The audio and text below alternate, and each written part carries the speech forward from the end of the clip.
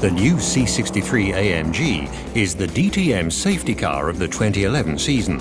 The V8 sports sedan has only been modified slightly for use in the German Touring Car Championships. With the AMG Performance Package, the 6.3-litre V8 has a peak performance of 358 kilowatts. Technology from the Mercedes-Benz AMG SLS was incorporated to optimize the drive. The high-performance sedan accelerates from 0 to 100 km per hour in 4.3 seconds. The clearest differences from the series sedan are the distinctive logo, the LED light beam on the roof and LED flashlights at front and rear.